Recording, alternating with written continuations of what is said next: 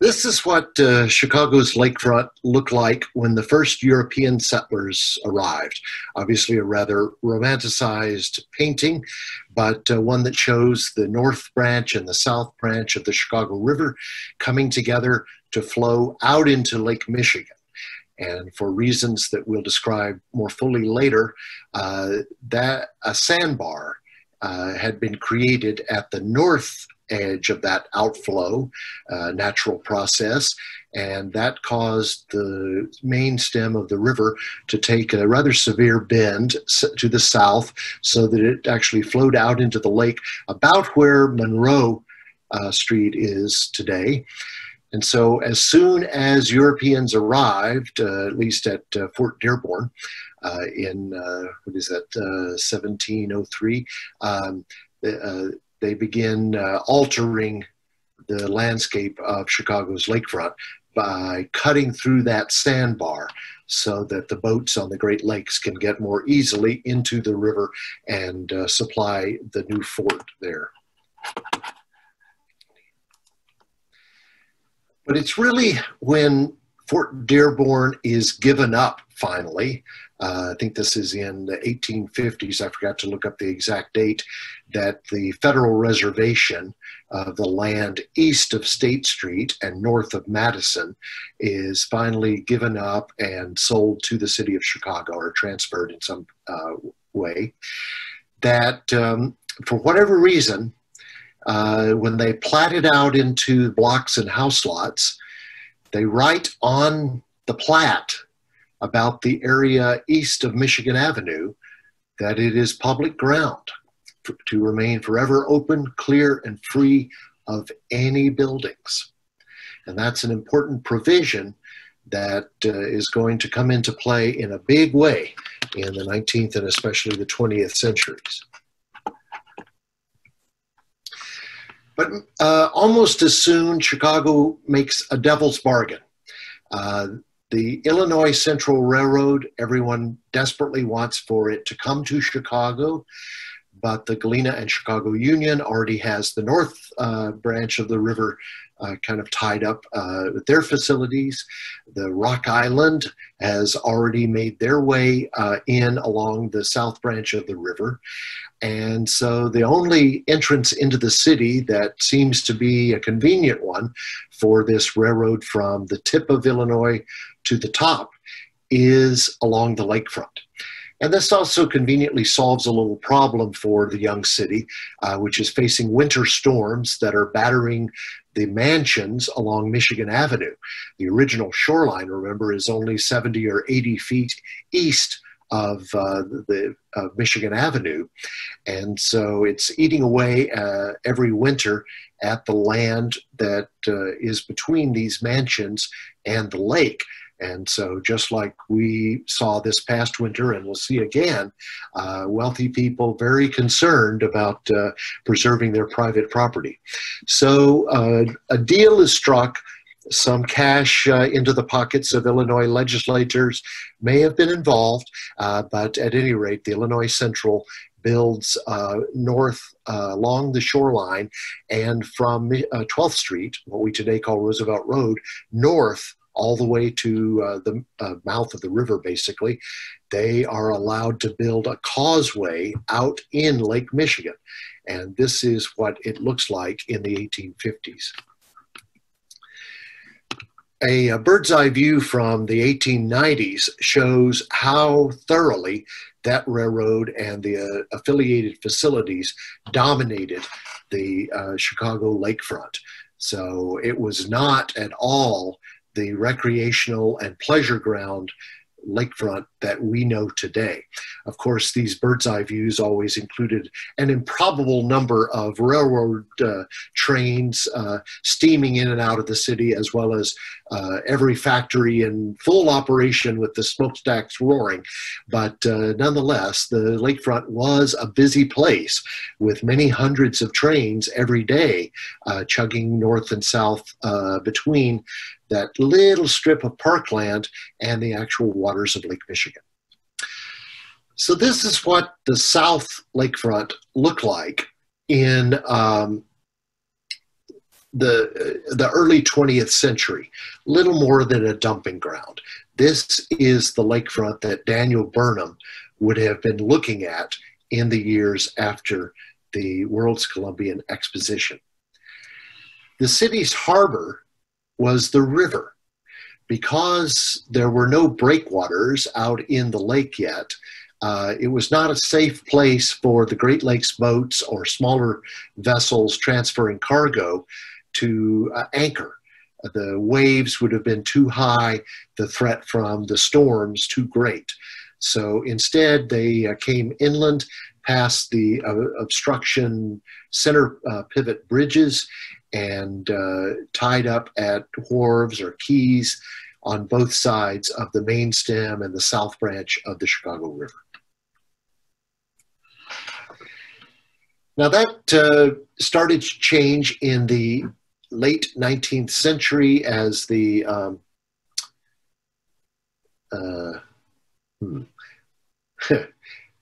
as the sanitary and ship canal was built. But I hesitate to pull back the curtain, but I'm pretty sure that, so this is the lakefront, the river that was the city's harbor. But something else happened in the 1890s, and that is the creation of the World's Columbian Exposition on the South Lakefront. And so suddenly there's a newfound interest in the lakefront as a recreational rather than merely an industrial or scenic facility. And in the years after the World's Columbian Exposition, Daniel Burnham tries to interest the city in making a sort of a lakefront pleasure ground, a permanent thing, extending an offshore island from downtown all the way down to Jackson Park, and making scenes like this that had occurred during the Columbian Exposition. At the top, you see people sitting on the foreshore enjoying the lake breeze on a July or August day. Down at the bottom right, there was even a movable sidewalk that took people out onto a pier in order for them to enjoy the cooling lake breezes. A fake battleship had been built as part of the Columbian Exposition as well, but I think that's for another talk, another time about the World's Columbian Exposition. At any rate, Daniel Burnham, who had been the director of works for the fair, starts quietly talking with people about an improvement, something along these lines, that by building offshore islands, we could have a quiet lagoon that would be safe for small boats and create a lot of new recreational ground along the lakefront. He doesn't make a lot of progress with the city leaders until he finally returns from doing work elsewhere in the first part of the 20th century, comes back in 1907 and begins work on the plan of Chicago. Now, the South Park Commission had been doing some landfill work. Right after the Great Chicago Fire in 1871, the debris was pushed into the lake in between the original shoreline and the railroad tracks, because that had become a kind of a stagnant lagoon. And so they were happy enough to just fill it in with the debris from the fire. Stories that you sometimes hear about there being fire debris far north or far south along the lakefront, I just cannot see any basis for. There wasn't that much debris to begin with. It was not reused, and it really just filled this small lagoon downtown. And the South Park Commission in the early 20th century, really beginning in the 1890s, had been expanding Grant Park by landfill activities, taking, for one thing, the dirt from the freight tunnel system that some of you will know about, that Chicago began digging right after the turn of the 20th century, dumping that out in Lake Michigan to create a large part of Grant Park and the very top end, north end of Burnham Park, site for the Field Museum. So by 1929, this is what Grant Park looks like, with the extremely formal landscape around the centerpiece of Buckingham Fountain that, of course, we know today. This is the vision that Burnham presents with the beautiful renderings by Jules Guérin in the 1909 Plan of Chicago that we often refer to as the Burnham and Bennett Plan of Chicago. So this is how he envisions my neighborhood down in the South Loop on a warm summer evening like we're having this week, where the lights are ablaze at the sidewalk cafes and people are enjoying the breezes out in the park, or a little less of this particular summer on small sailcraft out in Lake Michigan. This is all part of a comprehensive view of the center of the city that is put forth in the Plan of Chicago. The various aspects in another very evocative rendering by Guérin, sort of a wintry sunset, 5 p.m. sunset with the sun behind the snow-covered city.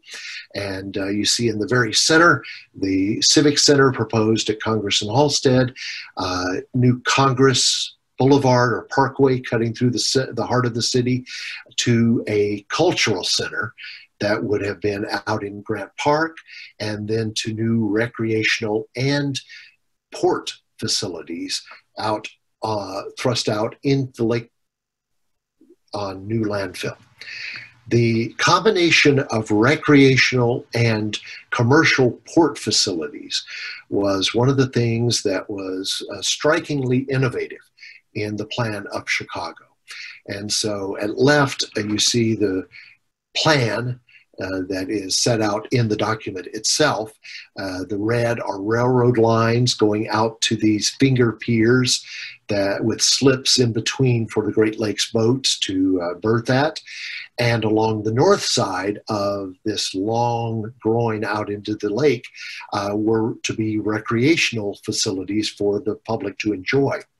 And when Municipal Pier number 2 is in fact built in 1916, the one that we call Navy Pier, they do in fact combine the commercial port facilities in the middle of the pier with the beer garden and the outdoor promenades, even a ballroom for summertime dancing with the big windows that could be thrown open out at the far end of Navy Pier.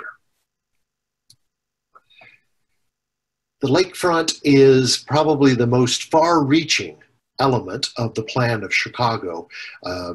Other times, other places, I give a talk about what actually came from the Plan of Chicago.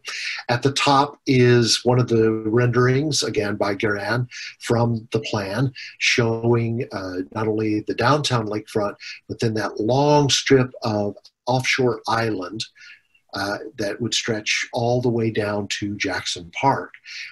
And at the bottom is a modern map that I made.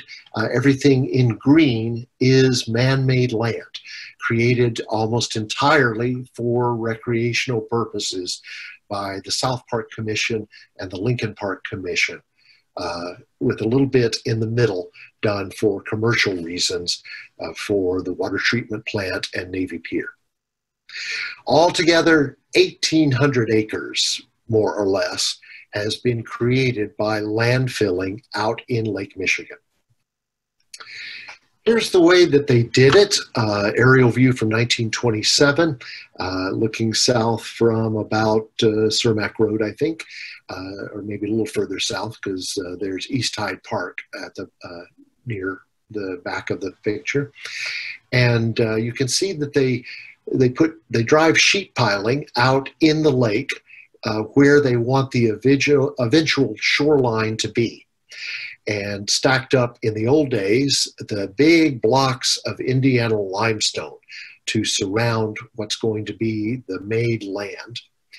And then they, if they have solid fill material things like the spoil from new basements being dug, or the ashes from the coal-burning furnaces of the time. They would carry that out and put it in this Lakeville area. As far as I can tell, they did not use putrescent household garbage, although I have found some newspaper articles that refer to being able to occasionally see lettuce leaf or discarded tomato in the new landfill that was going in. So it may be that some of the garbage haulers a century ago were allowed to dump into Lake Michigan. But we hope that there's nothing particularly toxic that went in there. At any rate, when they had exhausted what they had to use to create the land, then they would use these barges that sluiced up the sand and silt from the bottom of the lake. And they would dump that on top of this newly made land. And because that wet, heavy fill, would help to fill voids in the landfill, and it would also help to pack it down so that within a few years you could put certainly walkways, roadways, and even building foundations on this newly made land. Here is Promontory Point under construction. And here's a colorized picture of Burnham Park. You can see the distinctive round outline of what will become Planetarium Point, Adler Planetarium there in the middle, and the shape of Burnham Harbor under construction, and over to the right, the stands of what will become known as Soldier Field. And this is the process underway with some of the barges working there in the middle of the picture. Another South Lakefront picture where they are building the new overpass that I guess has been gone since the early 90s with the last expansion of McCormick Place there at Cermak Road or Silverton Way, connecting down to the widened King Drive. And a lot of the South Lakefront landfill was used for the Century of Progress, Chicago's second World's Fair, which took place in 1933 in just the depths of the Great Depression, but was successful enough and enough of a bright spot for the nation that they reopened it for a second summer in 1934. So these are some of the transportation group buildings well along under construction in 1931. In the foreground, the cable suspended roof of the transportation building, and another one over to the left that I believe was used for the railway exhibits. A watercolor of the entire Century of Progress. Again, this is a whole other talk that I sometimes do about the Century of Progress, and recently there have been some color films that have come to light. We did not think that we had any color photography of the Century of Progress. Kodachrome wasn't invented until a few years later, but apparently there was motion picture stock already being used, and there are color movies of the Century of Progress that you can easily find on YouTube.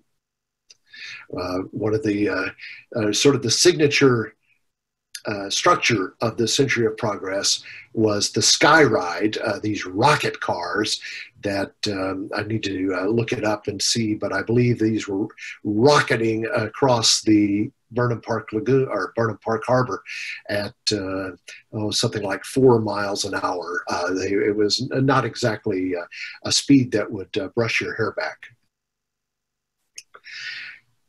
Here's an aerial view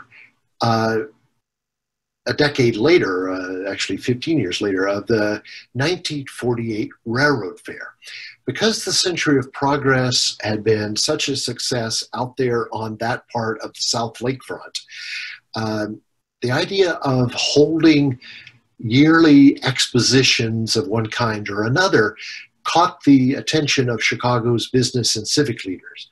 And so in 1948, that was the centenary of Chicago's first railroad coming into town. And so they mounted a big railroad fair. And I believe it actually returned for a second year in 1949.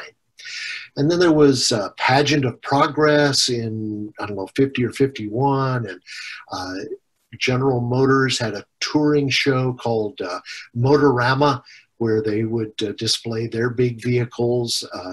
Another one, it usually went to smaller cities across the country, but I believe that they mounted Motorama or a related exhibit at least once. And at any rate, it became sort of implanted in people's minds that the South Lakefront was the place where expositions were held. And so when civic leaders, including Colonel McCormick, the publisher of the Chicago Tribune, begins really beating the drum for a big permanent expo hall in Chicago, where do they choose? Not downtown near the hotels, but the Mistake on the Lake, the South Lakefront there at the foot of Cermak Road. The first McCormick Place, of course, came to an ignominious end only a few years after it was built. Important questions raised about why were there no sprinklers in a building this size? Had corners been cut in the building inspections, but those were brushed aside, and Chicago raced to rebuild on the exact same foundations what we today know as Lakeside Place, the Black modernist part of McCormick Place. And then that was supplemented in future decades by halls number 2, number 3, number 4. So at this point, it doesn't appear that McCormick Place is going anywhere. What not everyone may know is that only a portion of that long island that Burnham envisioned on the south side was ever built. The South Park Commission had kind of whittled it down and value engineered that concept into a series of islands. There's a story in Chicago Magazine this month that tells a little bit of that tale. And after World War II, among other cities around the world, Chicago offered Northerly Island as the site for the United Nations headquarters. Inexplicably, the United Nations declined to put its permanent meeting place downwind of the stockyards out in the among the ice flows of wintry Lake Michigan, and instead chose a site offered by the Rockefellers in Manhattan. Meanwhile, a couple of years later, a general aviation airport opened with great fanfare on Northerly Island, and some of you know that it also came to a rather curious end about 12 years ago in the dark of night as Mayor Richard M. Daley carved X's into the runways and decided that possession was 9/10 of the law, and he was closing that damn airport once and for all. So downtown, how much of our lakefront is landfill? This U.S. geological map on the left shows landfill in that mint green.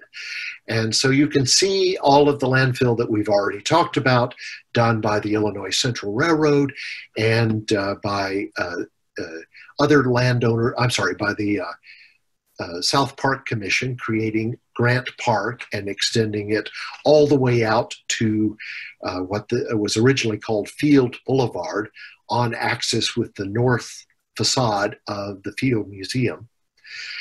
But also you see Streeterville, what we call Streeterville. All of the landfill that was done north of the river, east of Michigan Avenue. And over on the right is the same map that we've seen a couple of times already this afternoon, just putting it in context, talking about how much of the lakefront is man-made in the dark green. Now, the story that is usually told by less careful tour guides is that all of Streeterville is somehow the result of this character with a capital K, Captain George Wellington Streeter. And that he ran his boat aground, began encouraging people to do dumping, let the natural actions of the lake fill in all around him, created his district of Lake Michigan, and began selling liquor on Sundays, even trying to sell land to other settlers. It turns out that a lot of what we've been told over the years was more fable than fact. Captain Streeter was always happy to receive newspaper reporters in the final decades of his life. Newspaper reporting back in the days when Chicago had a half dozen competing daily and Sunday papers could be as much a matter of stenography as careful reporting. And the result is that the stories that got written down and printed, you know, you can't put it in the Sunday newspaper if it ain't true, right? Are largely just the, shall we say, embellished recollections of Captain Streeter. In fact, what happened was the Lincoln Park Commission reached a legal agreement with the wealthy landowners that had riparian rights in Streeterville. Many of them names that are familiar from the streets that are out there today, like Fairbanks is the most prominent one that comes to mind. Trying to think of a couple of the others, but anyway, that they did a trade-off. The Lincoln Park Commission could build its new Lakeshore Drive at a certain point out in the lake, and the landowners who had riparian rights that extended out in the lake as far as a pier could be useful, instead were given the authority to fill in and create this new land that they could sell between the natural shoreline that you see in a couple of different years on this map I made, and this new shoreline, or breakwater and fill line, that the Lincoln Park Commission had established and gotten federal permission for. And so that's actually how our modern Streeterville got created. But the Lincoln Park Commission was doing its own landfilling operations. They had begun in the 1880s, modest by the standards of the 20th century, but where it was cheaper than buying land along the North Lakefront, they would create some land. And so certainly by the 1890s, we already had some causeway, peninsulas, I guess we would say, that enclosed a quiet pleasure harbor, which for some reason has a 22 on it. That may be a key number on this bird's eye view map. I've forgotten now. And some other areas up and down the older part of Lincoln Park.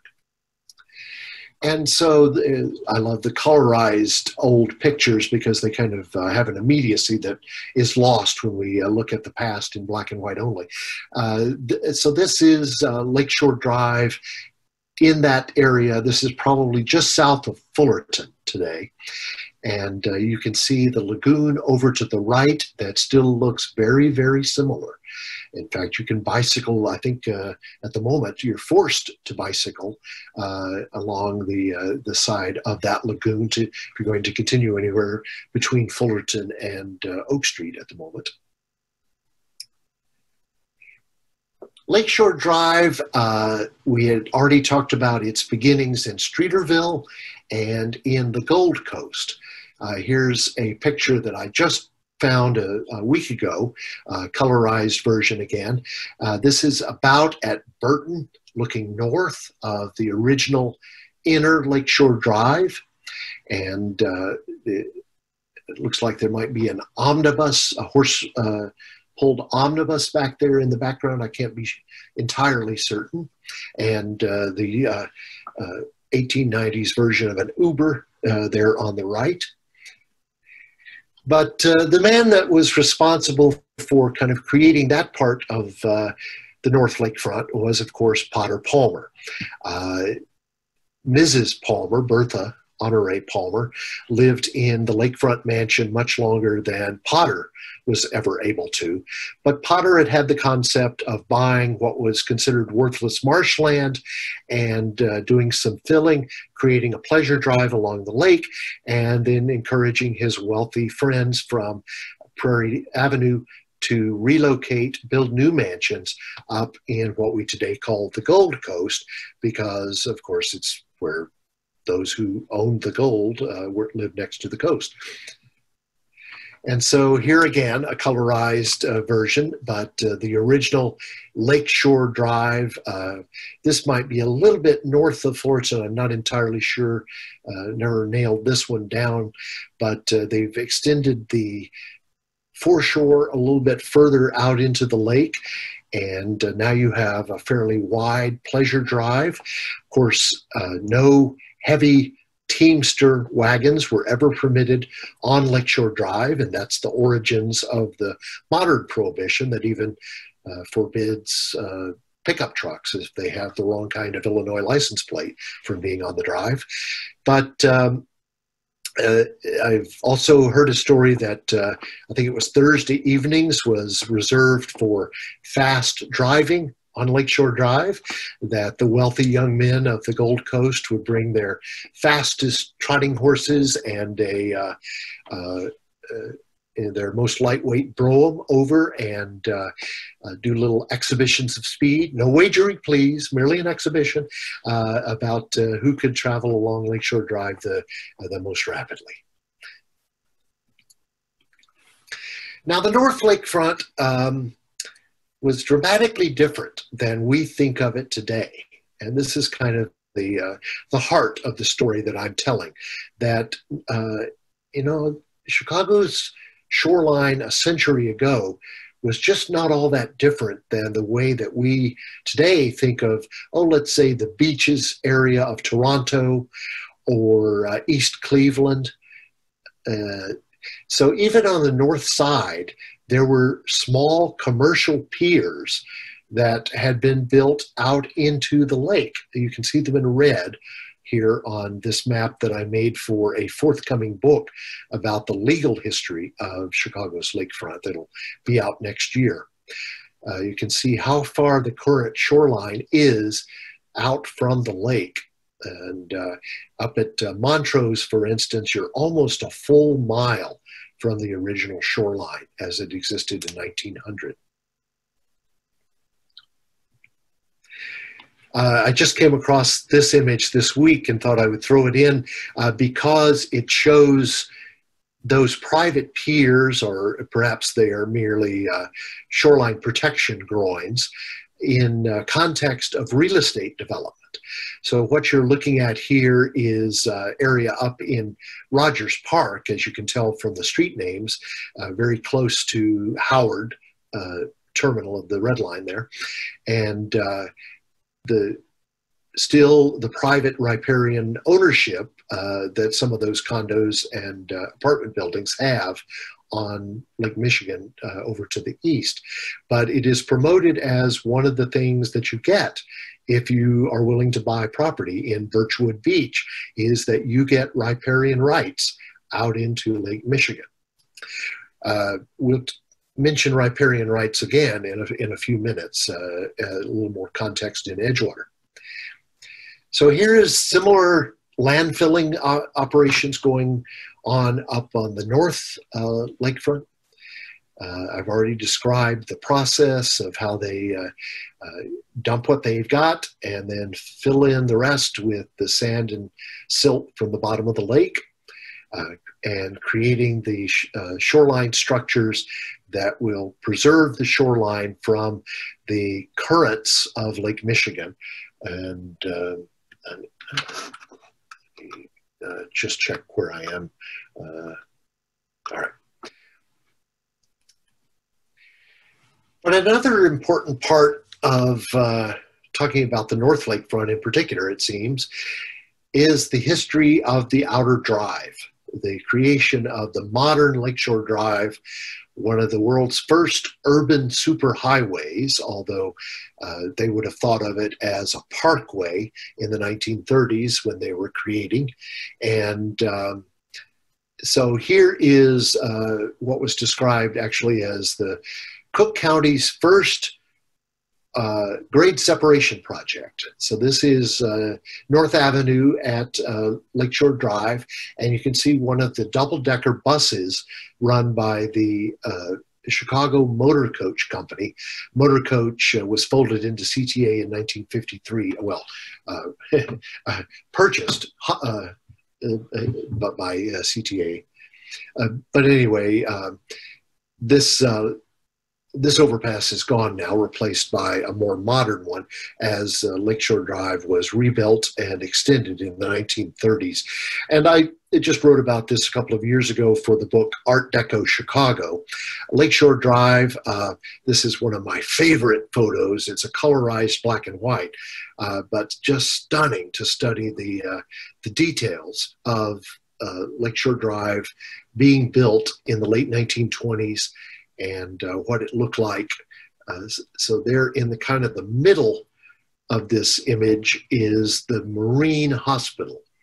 The first Marine Hospital had been downtown, and then the second one was built with these extensive grounds up here.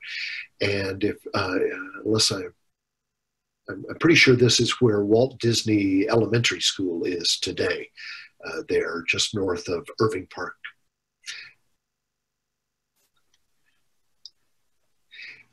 So you see the landfill operations at this time really only seem to go as far as Montrose. By the late 1930s, they will have extended as far as Foster, and there they stopped for quite a while until finally extended to Hollywood in 1953 or 4, I think. This is the final extension because of course, we can see the old Edgewater Beach Hotel over there just north of Foster, about where the Breakers is today. And then all the way up at Bryn Mawr, you can see the pink apartment building, the Edgewater Beach Apartments, that is still very prominent there at Bryn Mawr and Lakeshore Drive. You also see that originally the outer drive was built with these little cloverleaf interchanges. A few years later, those were considered substandard, just didn't have enough of a room for merging and deceleration. So they were rebuilt as the diamond interchanges that we know today. Here is the end of Lakeshore Drive, looking south. I'm sorry, I guess this is only the temporary end, but another view of those. They had those three darling little clover leaves at, I'm trying to remember, Wilson, Lawrence, and Montrose, I believe. And then just came over to Foster, which is why Foster still carries the US 41 label, even though the drive was later extended a little bit north. Now, Lakeshore Drive has its own charm and appeal as a work of modern architecture and landscape enhancement. It is, of course, not a one-sided or it is a sort of a one-sided bargain in that it means that we have all of those motorists out in the park for all time, it seems. On the other hand, half the year in Chicago, they're the ones who get to enjoy the view out over the lake much more than any of the rest of Chicago does. But we'll leave that for another that discussion for another time, and just talk about some of the charming details that are there on the overpasses, various places, pedestrian overpasses. Over to the left, this is essentially reconstructed concrete, just done a decade ago, down at 47th Street, and I forget at the bottom. I can't remember if that is Fullerton or the original North Avenue. Another charming aspect of Lakeshore Drive was the Passerelle, built in 1940. This was considered a masterwork of modern bridge design, appears in a book on that subject put out by the Museum of Modern Art, but this was later strengthened with some diagonal structural struts that give it a rather different appearance today than it originally had, though much safer when huge crowds are standing on it for the Air and Water Show in the summer. Finally, North Lakeshore Drive and South Lakeshore Drive, then known as Leif Erikson Drive, were linked together in 1937 with the opening of that big bridge, double level bridge, the lower level not completed until the early 1980s, and opened in a big extravaganza with a speech by Franklin Roosevelt. Chicago had become a big Democratic town, supported his reelection the year earlier, and so he actually came to Chicago to open this bridge in October 1937 and gave an important speech about the need to quarantine the aggressor in Europe. He is slowly, methodically building the case that the U.S. is going to need to put aside its isolationist ways and get involved in another foreign war. And indeed, he's proven correct. I picked a colorized postcard of the infamous S-curve. This was criticized almost from the day it began. And the Park District's defense of it was, well, it wasn't intended to be a cross-country superhighway. They thought that as many people would be getting off as soon as they got to what became Wacker Drive in the 1970s, or off at Chicago Avenue. They didn't apparently expect huge numbers of vehicles going through traffic, and did not feel that it was a burden for them to slow for the two right-angle turns. Generations of Chicago motorists thought differently, and so finally in the early 1980s, under the leadership of John LaPlante, the city straightened out the infamous Z-curve or S-curve there.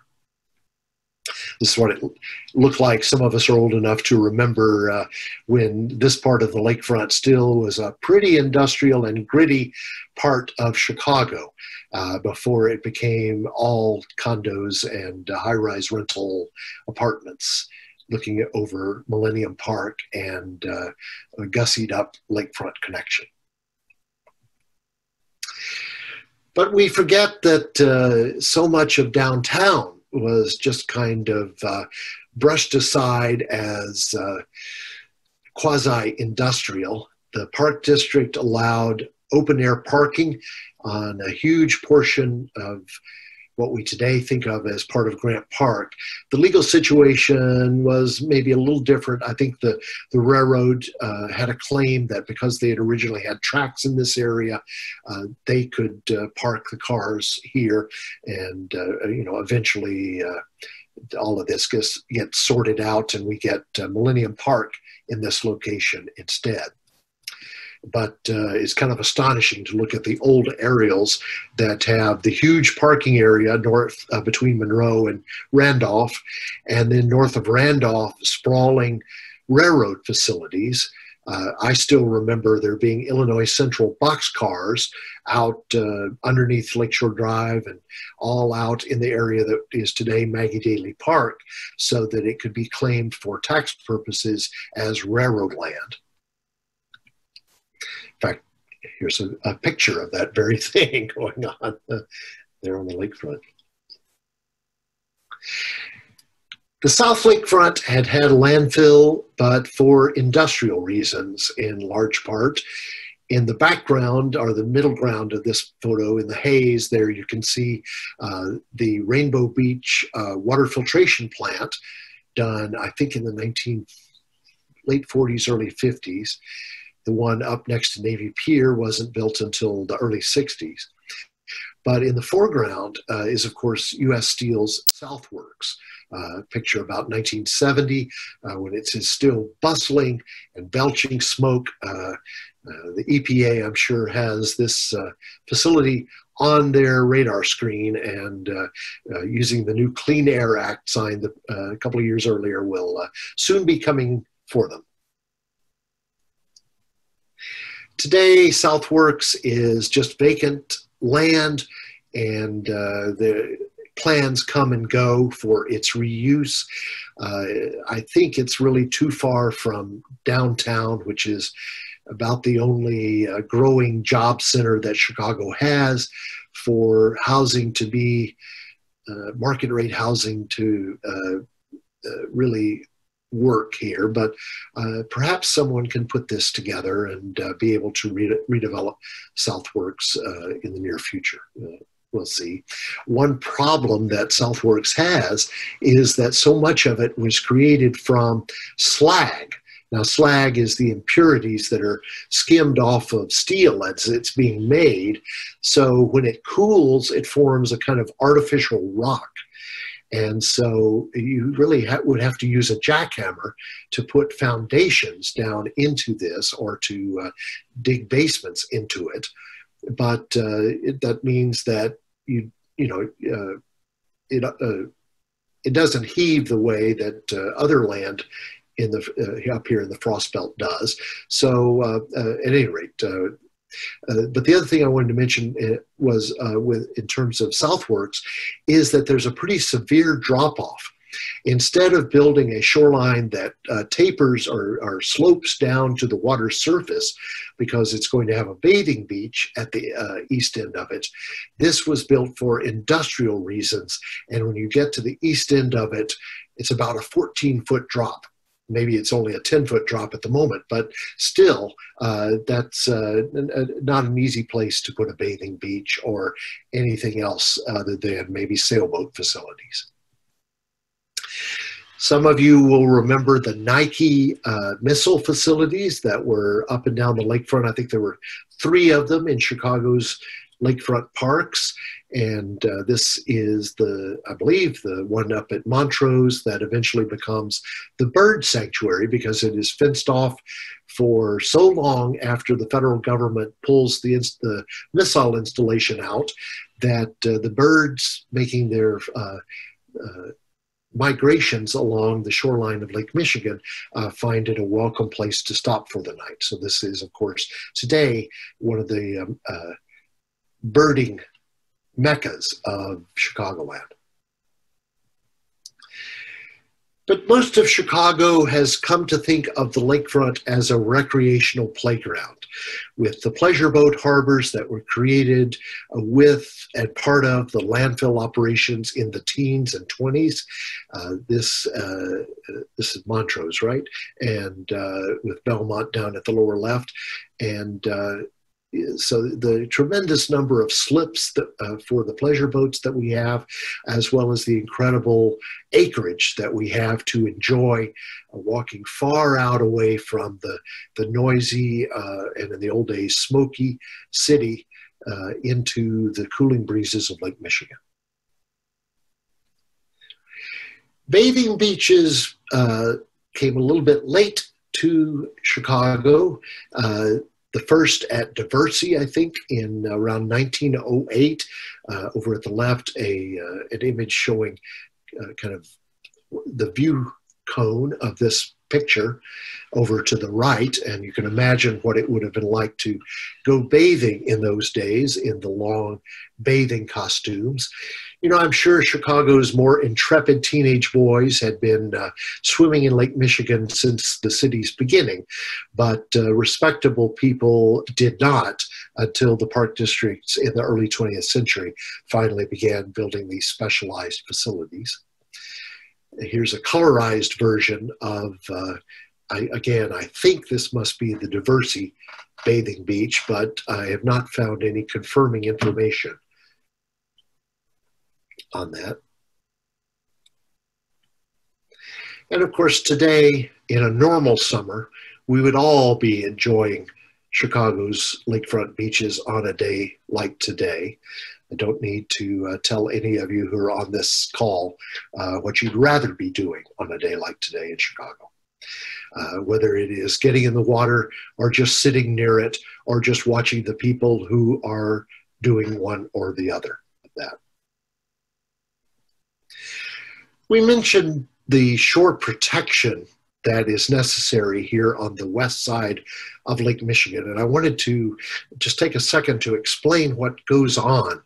Because we have predominant waves that hit our shoreline at this particular angle, coming from the northeast and washing onto the sand or the gravel, whatever our beach happens to be, when the swash becomes backswash, going back out to sea or back out to Lake Michigan, it picks up and carries with it a tiny bit of the material on the shoreline. And so this is why if you put a groin or a structure perpendicular to the shoreline out into the lake, it will catch the sand and gravel on the north side of it, on our side of the lake. And so we have known this since the city's beginning. It is how we have protected our harbors and how we have kept our beaches from washing away, is to thrust those groins out into the lake. And that's what a number of the things that people fish from along the North Lakefront actually are intended for, is to protect and just keep our shoreline from washing away. Nonetheless, every winter, several thousand cubic yards of our shoreline does disappear. The Park District will pile a lot of it up in windrows further inland, but in a bad winter, a lot of it disappears, and we have to go to Indiana with trucks and buy it back from Indiana and replenish our beaches along Chicago's shoreline.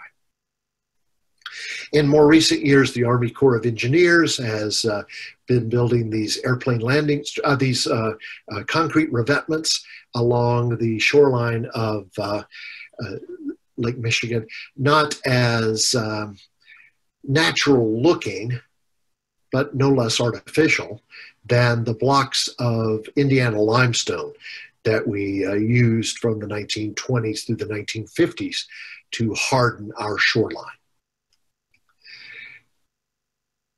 Now, there's a whole legal aspect to the protection of Chicago's lakefront, and I'm happy to get more into that in the questions afterwards. But there's a whole book that I've been involved with that'll be coming out next year, a couple of law professors writing about the legal history of Chicago's lakefront. I'm sorry, I don't yet know the final title of that book. To me, it's just the Joseph Carney and Tom Merrill book, but it'll come out from Cornell University Press. And this covers the fights with the Illinois Central, and then the later fights about both the public trust and the public dedication doctrine, which are slightly different things and work a little differently. But one of the upshots is that the area that has been landfilled is held in permanent trust for the citizens of Illinois. And if the General Assembly gives it over to the Park District for park purposes only, that does not allow its transfer for private use. Now, what is private use? Well, we only have a few decisions. They don't give us the full picture yet. We know that using it to expand a steel plant is not public enough. Using it to expand Loyola University, not public enough, even though there was going to be a public walkway along the shoreline. We suspect that using it for the Lucas Museum may not be public enough because the lease transferred it, gave exclusive control to the museum.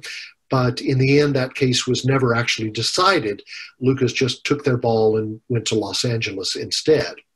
So these are intriguing legal questions to a lawyer like myself. Maybe they're not to the general public, but as I say, I'm happy to discuss what I know about some of that and what we still don't know about some of that. Now, a decade ago, I also was involved just doing the publications and the maps for Friends of the Parks last 4 miles effort. And I know that this has a little bit of a bad reputation in some parts of Edgewater, but I will just say that it was the effort to make the last 4 or 4.5 miles of Chicago's lakefront truly public parkland, the way that the first 26 miles are. And there are places, particularly in the South Shore neighborhood, that still retain riparian ownership, as well as in Rogers Park. Most of the buildings in Edgewater that think that they have riparian ownership, in legal point of fact, don't. It was purchased from them back in the 1920s by the Lincoln Park Commission. And so, you know, the last 4 miles, which really never came to anything, could not interest city and public officials in it, or big funding efforts in it, not yet anyway, was a very carefully drawn plan that was going to use kind of the minimal amount of landfill necessary to make the shoreline both public and protected. Well, the public part didn't go over real big with some Edgewater condo associations, but the protected part might soon be of much more interest to some of these associations. And I'll just skim through a couple of more of the renderings of that to talk about the shoreline protection problem that is coming back to be very present in our minds these days.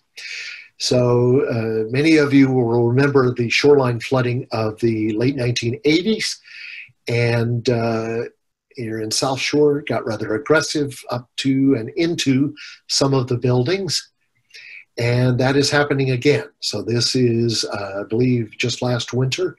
You can see the flooding of the street end entrance to the garage at this South Shore co-op or apartment building. And I think this is just a couple of weeks ago. You can use the groins at Montrose Harbor to do your best walking on water videos, because the water is actually overtopping these groins that protect the entrance to Montrose Harbor. The other thing that's going to change our perception of the lakefront in the next few years is the reconstruction of North Lakeshore Drive. And I know a number of you are probably involved with Illinois Department of Transportation's outreach effort on that, what exactly that's going to look like.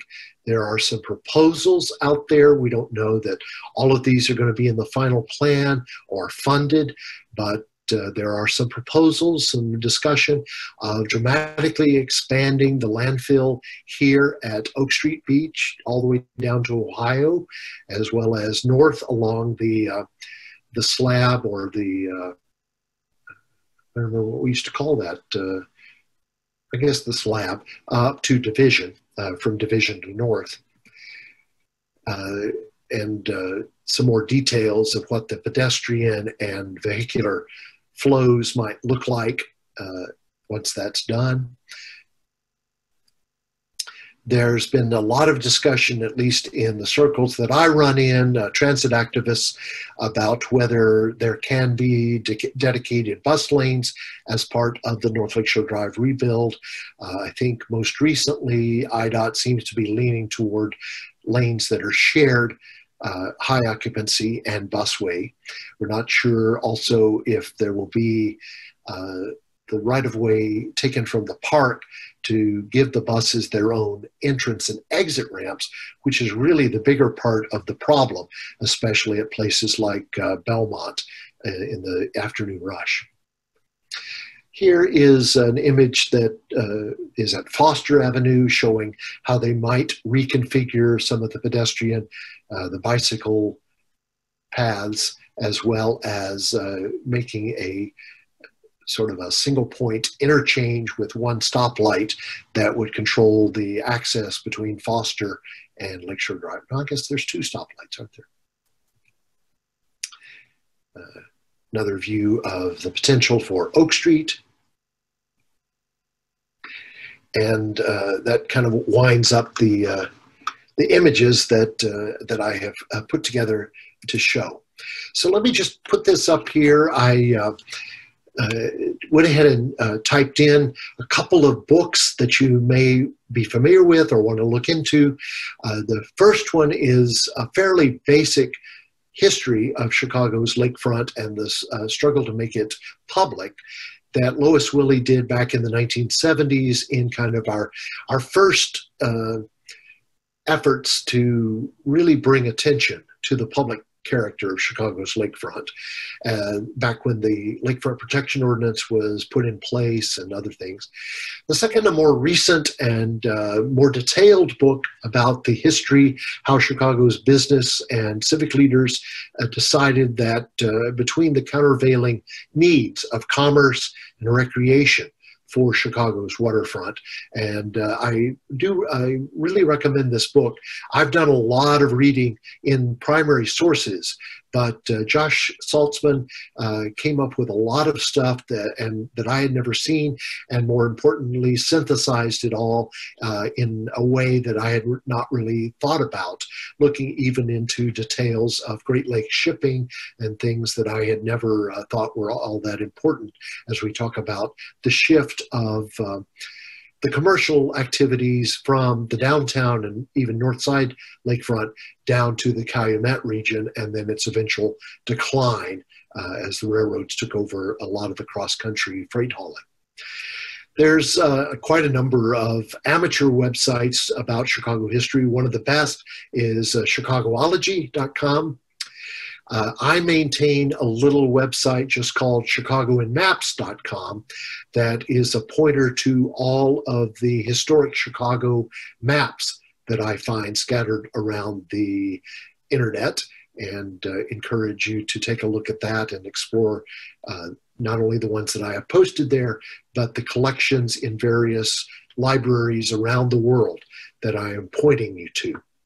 And finally, if you have any specific questions, I am delighted to have emails from any of you at the address there at the bottom, or at this point you can type them into the chat, or I guess we can even possibly unmute people if they raise their hand, and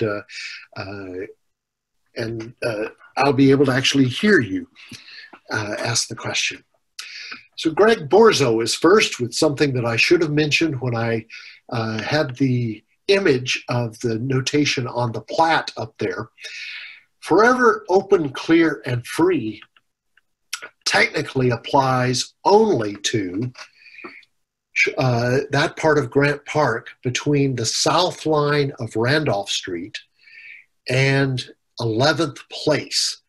Now, 11th Place never really existed as a street, but you can kind of imagine where it would be between 11th and Roosevelt Road. And so this is the reason that the old band shell, if you remember the one from the 60s, even very early 70s, was south of 11th Place in Grant Park, was because it was a structure that might run afoul of the permanent injunction that prohibits any buildings in the main part of Grant Park. More recently, we have had a discussion, details about, I guess this was now a decade ago, my, how time flies, that the Children's Museum decided that it wanted to move from Navy Pier out into Grant Park. And who was really encouraging this, of course, was the owner of the parking garage that has all these unused parking spaces. So they were going to transfer part of their underground parking garage to the Children's Museum. And of course, all those school buses and visitors would have to park somewhere, right? So they would have new patrons. At any rate, that fight included lots of technical details about the only above ground structure was going to be north of the south line of Randolph Street. And that might have actually allowed that to be built in the protected part of Grant Park. But we never quite got to that to that place. And so the Children's Museum thankfully stayed out at Navy Pier. The rest of Chicago's lakefront does not have that protection, the forever open, clear, and free. Instead, we have only the largely unknown protection of the public trust doctrine that I mentioned earlier, and the rather toothless protection of the Chicago Lakefront Ordinance of 1973. Unfortunately, that ordinance, excuse me, that ordinance only requires the Plan Commission to give its approval to things that want to be built along the lakefront. Well, with the Plan Commission entirely under the thumb of the mayor for all of Chicago's history, basically, that just means that if the mayor is in favor of a project, whether it be the Children's Museum or the Lucas Museum, the Plan Commission just digs out its blue rubber stamp as well as its red rubber stamp, and it's approved that it can go in the lakefront protection zone. So let's not count on the Lakefront Protection Ordinance saving our bacon from anything that might be proposed on Chicago's lakefront. Greg asked, why did it come up regarding Lucas Museum? Well, not very many newspaper commentators or members of the general public really understand the highly complex and interlocking legal protections. And so people will write newspaper editorials that invoke forever open, clear, and free because the details of the public trust doctrine are just, they're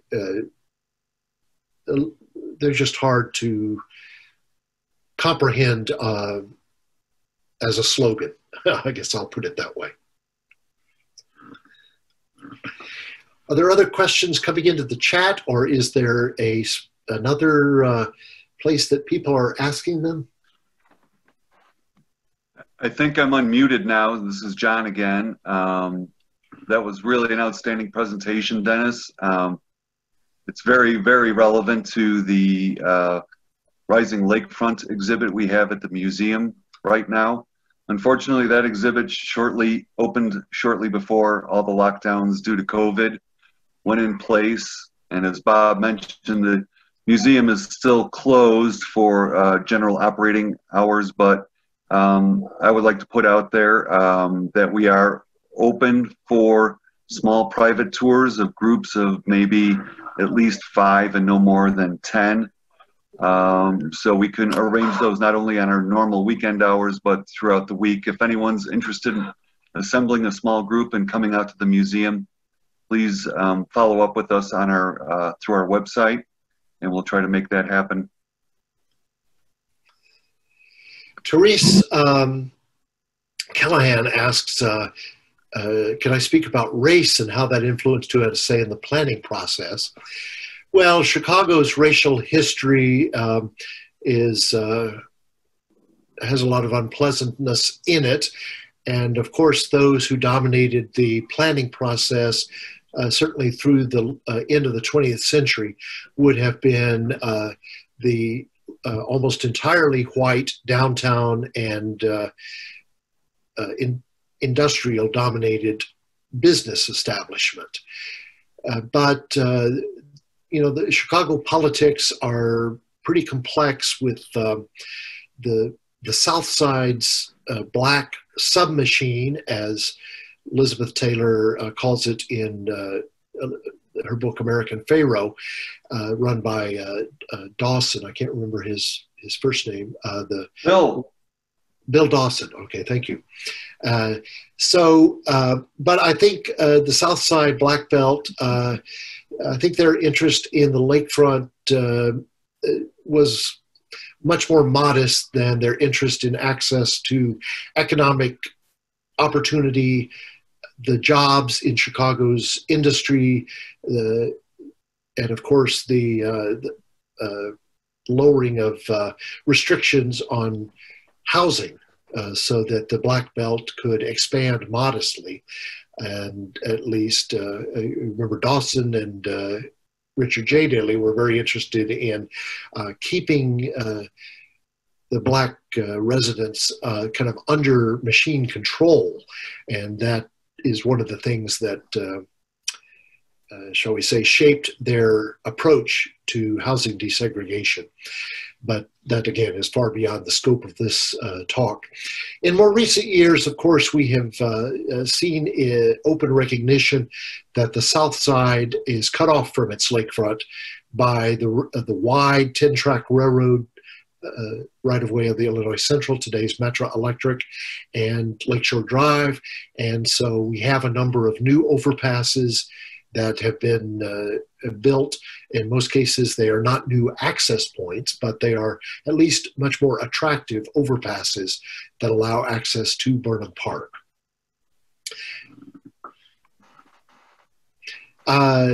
Okay, Mark Zachikowski asks, yes, the excavation for the Congress Superhighway was in fact the dirt that was used to do the landfill from Foster up to Hollywood in the early 1950s. Where did all that dirt come from? When the west side went to the north side. Exactly. Yep. Yep. Oh, that doesn't.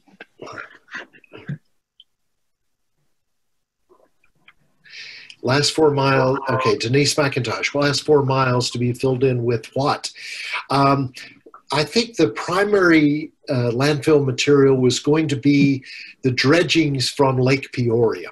In order to keep the Illinois waterway open, the Army Corps of Engineers every couple of years does a substantial amount of dredging out of Lake Peoria, which is a wide spot in the Illinois River.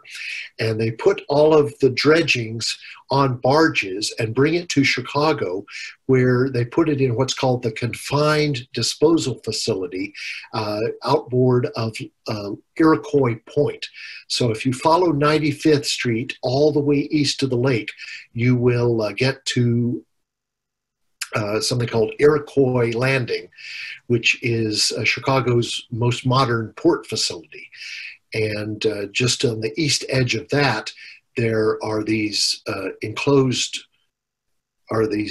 seawalls that mean that even if there is some heavy metal contaminants in those dredgings, and there is, that it will not, we hope, leach out into and pollute Lake Michigan. And so I think the proposal was to have an even more substantial cell enclosure that would be along the seawall side, but that what was essentially just silt from the bottom of Lake Peoria could be used to do the bulk of the landfill. And then it could be topped with the new earth, as it's called, which is the sludge that's dried at Chicago's sewage treatment plants. And once again, that has a certain amount of heavy metal content to it, just because of the things that we flush or throw down the drain in any urban area. But as long as you enclose it and then top it with clean topsoil, it should not leach out into the lake in any way. And because it's been sun-dried and nowadays is even sterilized, there should not be any pathogens in that new earth that would also create any pollution problems. But this is a little beyond my area of expertise. Friends of the Parks did have the consultants on their team that could speak very explicitly to those concerns. All right, Raymond asks, how much spent on the new lakefront? I have not researched that. Our attitude is always, well, it's federal money, it's free. And so I don't have any of those figures about how much the new revetments and the modest expansions that have been done at Fullerton and down at 31st Street Beach have cost. I think the same will be true of anything that's done in conjunction with the Lakeshore Drive, the North Lakeshore Drive rebuild, that because there is enhancement money in the highway trust fund, that I think can be used for such things, that at least 90% of that will come from federal gas tax money, and the other 10% would probably come from state gas tax money. But it's not unimaginable that the Park District will be throwing in a few million as well for the final landscape touches on whatever happens there. Can I ask Dennis, question I posted earlier, do we have any idea what the costs were of those landfills from 100 years ago and how those were paid? I don't have those figures right at my fingertips, and of course I'd have to translate them to modern dollars, which is a little bit of a tricky process when you're talking about things that were very labor intensive. Mm-hmm. So no, I can't just at this moment off the top of my head give you any figures. Josh Saltzman's book includes some of that. Let me mention another website, just called planofchicago.org, that I did for the centenary of the Burnham Plan back in 2009. And that website is still up. It includes a web version of a booklet that I did. And if some of you are interested in actually getting a physical copy of that booklet, email me and I will see if I can make arrangements to get that to you. It's also available as a PDF, as well as the website version that's on planofchicago.org. All right, Mark asks about the metal projections coming out of the lake near the rocks between Foster and Hollywood. I think what you're talking about are piers that, I don't mean piers in the nautical sense, vertical steel beams that have been driven into the lake bed in order to hold back horizontal sheets of wood or steel, and that is what is holding the artificial bottom. One of the problems that you have when you do landfill this far out into the lake, you get out this far from the original shoreline and you're in 40 feet of water. Well, you can't put a bathing beach for toddlers in 40 feet of water. So what we have done is created artificial bottoms for the beaches and how the beaches kind of go out under the surface of the water. And so those are held by these posts driven into the lake bed. And usually that's where the lifeguards sit in their lifeboats because they don't want anyone swimming that far out. Of course, it seems to me that in the last 15 years, they don't want anyone swimming out far enough that their feet don't touch the bottom. But that's just my grumble with the Park District lifeguards.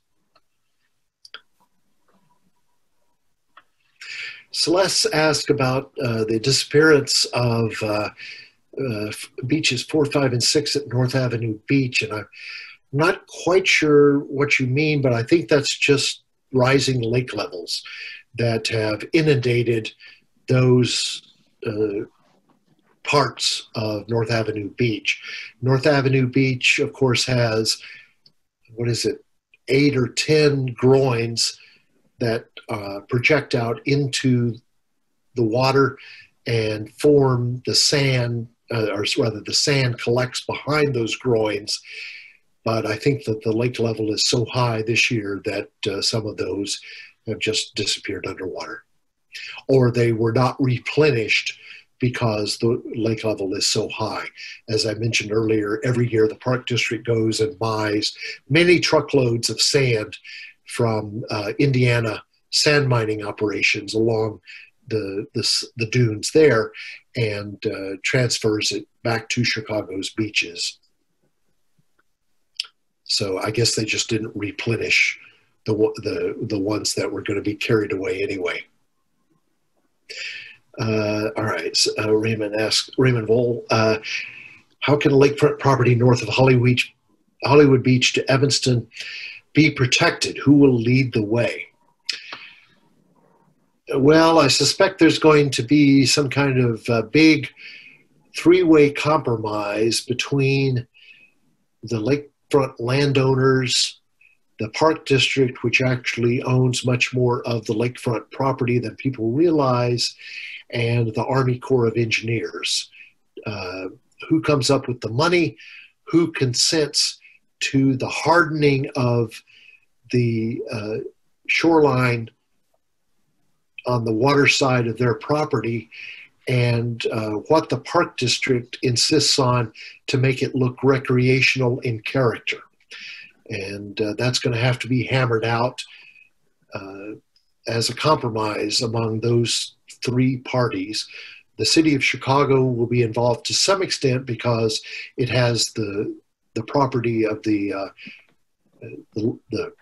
streets that actually end in the lake, especially in Rogers Park, but some other places as well in Edgewater. And so they'll be a minor player in part of all of this. But as Robert Reamer reminds us, of course, the last 4 miles plan, which we already have, would adequately protect all of those shoreline properties. It's just that some of those shoreline property owners were not on board with the last 4 miles. But faced with a special assessment of millions of dollars to keep their condo building from falling into the lake, they may be a little bit more on board with it now than they used to be. Patrick Kinney, expansion of Lakeshore Drive all the way to Evanston. I know of no one who is proposing that. The last 4 miles explicitly excluded that possibility. I don't think the current park district would be on board with it. I will say honestly, and because I am 800 miles away from any thrown vegetables or rotting produce, that I don't think it would be the worst idea in the world to take federal money to let Lakeshore Drive go as a partially below grade 4-lane parkway as far as Calvary Cemetery, the Evanston property line. And especially if we had decks over it at least every half mile, the way that the transverse roadways through Central Park are largely covered over and invisible. But that doesn't mean that they're silent. And that is another issue with enjoying the North Lakefront, is the constant noise of the traffic on Lakeshore Drive. So obviously it's a mixed blessing to be able to relieve auto traffic and accept the big pot of federal money that the motorists give us. But in return, we have to accept them being primary users of the park. So. All right, John Holden mentions that we don't know what the cycles of the lake are going forward, and indeed that's true. We don't yet, we haven't been writing down the lake levels for more than 120 years yet, and so we think that there's kind of a long-term cycle and a short-term cycle. Tom Skilling just had this in his Ask Tom column last week, what those exact periods are, and I don't have that right at my fingertips, but yeah, we just don't know when the lake might recede again. As it was 10 years ago, we had wide beaches at the street ends up all the way up through Edgewater. In fact, you could walk on dry land all the way from Hollywood up to I forget, Devon, I think, maybe even all the way to Loyola Park, but that is no longer the case. Let's see. 8 miles of revetment in place to help prevent flooding and need another 8 miles to stop current flooding probabilities. Well, of course, that would include a certain amount of park protection, because there's not 8 miles of private ownership left. There's really only less than 4 miles, and probably only about 2.5 miles that are true riparian ownership, because a lot of those Edgewater condos, condo associations is what I mean to say, don't in fact own their riparian rights, even though it looks like they do. If they go check the property records, they'll see that those were transferred back in the 1920s from the predecessor property owners. Yeah, looking back up to see, Tom, has Loyola been okay with getting landlocked? Well, Loyola, as you may know, wanted to do a Lakeville project much like Northwestern did in Evanston in the 1960s. It doesn't seem that anyone ever raised any objection to Northwestern's, and so we never got a legal decision about whether that was okay under the public trust doctrine. The public trust doctrine also was not quite as robust in the 1960s as the later environmental movement, especially in coastal states, made it in the 1970s and early 80s.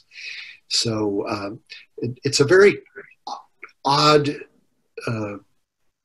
legal thing that it doesn't appear can be changed by the General Assembly even. In fact, if I read the Supreme Court decision accurately, not even Congress can change the public trust doctrine. What God made as Lake Michigan can never be taken away from the public, is the basic concept underlying it. All right, let's see. But Loyola, their proposal, there was a good government group that sued, and a judge ruled that even with the public walkway, Loyola's campus expansion did not have a public enough character to pass muster under the public trust doctrine. One side note of Loyola's landfill plan was that they were originally planning to acquire the Granada Theater adjacent to them and restore it and put it to use as a university facility.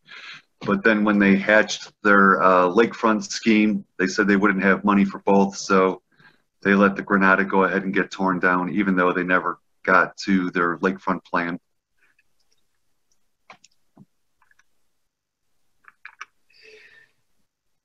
All right, I'm scrolling back through the questions to see what I have overlooked. Greg Borzo asked, did the landowners between Chicago and Foster oppose development of the lakefront, since that infringed on their property? I've never found any accounts of those landowners being terribly upset, and I think it's because the Lincoln Park Commission purchased their riparian rights from them. There may well have been people who had, promised their young bride that their mansion would always look out over the lake, that lived on what we today know as Marine Drive or Inner Lakeshore Drive down in the Meekerville neighborhood. And so I'm sure there were little dramas, probably reported in the newspapers even. I just have never gone and searched them out. But elsewhere, it appears that many of the North Lakefront landowners expected commercial development to be one of the uses of their property. And after Great Lakes shipping both declined and moved to the Calumet region, after the extension of the Milwaukee Road Railroad never gave them the railroad access over on the lakefront, they had to kind of take the money for development of the North Lakefront as residential instead. And residential development typically saw the advancement of the park as an asset rather than a liability.